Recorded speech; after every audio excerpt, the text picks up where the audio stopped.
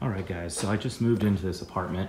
Got everything set up, ready to rock and roll. All my tools are organized. I'm pretty excited about it, but in a previous video, I showed you this cable setup right here, how we plugged into the 220 outlet on the generator. So I have a dryer over here that has 220.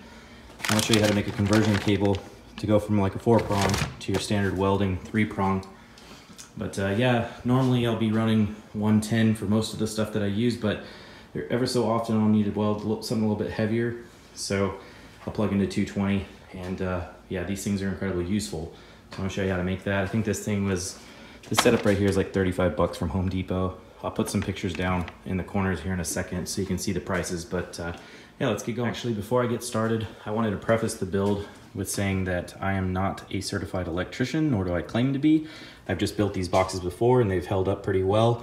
You know, this thing's been banged up quite a bit and it's still just fine. It's the importance of getting these wires to their right lengths in here to where when everything's locked down, it really doesn't want to move from its place. But this is how everything looks out of its packaging. There's a knockout right here that I'm gonna get rid of. We're gonna be getting rid of this neutral. We got a power, we got another power, and then we got the ground. So I'm gonna get that stuff set up. I just wanna say that you know, there's probably 50 other different ways of doing this. This isn't the end all be all way of it. If you were kind of wanting to wait, maybe you can order one of these online for a lot cheaper. So that's like 35 bucks if you go to Home Depot.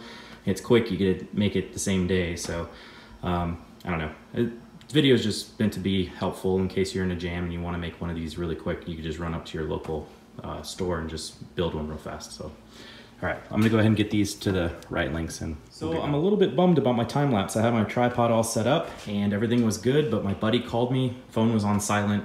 The phone just stopped recording. So sorry about that. Anyway, I cut the wires to the desired lengths, put those in there, used some marine shrink tubing to secure the neutral. So just folded it in on itself and then yeah, heated that up, and just so it doesn't touch anything. I mean, not that it would be the biggest deal in the world, but you know, it's just out of the way now. So when I used to install car audio systems, we had these square end terminals that we'd use to crimp the ends of this with a little box crimp, and it made installation a breeze. It made things a lot nicer. See how like this flathead is smashing the wire down in there? I don't like that. I don't like that at all. So I'm actually gonna fix that. I'm gonna go buy some of those little crimps and I'm gonna do it the right way. Well, I don't know if it's necessarily the right way, but it seems like that would be the right thing to do. Maybe some of you guys can comment down below that actually know what the heck's going on. But yeah, that's the setup right there. You know, it'll work just fine. I'll do a little proof of concept here in just a minute. But yeah, that's the whole deal. So now you can plug your welders in to your dryer outlet.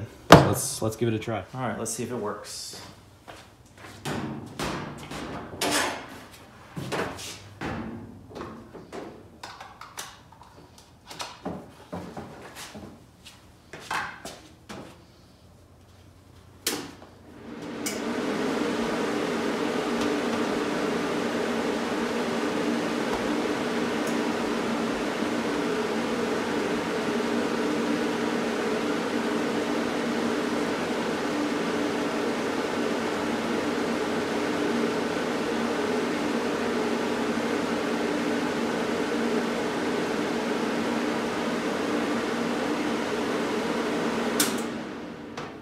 Cool, all 200 amps.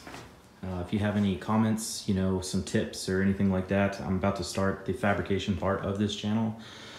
Also bought a little pickup truck that I'm gonna be working on. I'll be unveiling that pretty soon. But yeah, if you have anything that you wanna see me build or try out, let me know. It's gonna be a learning process, so it'll be kinda cool to learn together. You know, some of you more experienced folks out there that maybe watch my channel and you guys know a lot more about welding than I do. It'll be nice to see you guys commenting down below as time goes on. So definitely not afraid of learning things and not afraid of some constructive criticism. So hopefully you enjoyed the video. Thanks for watching. Cheers.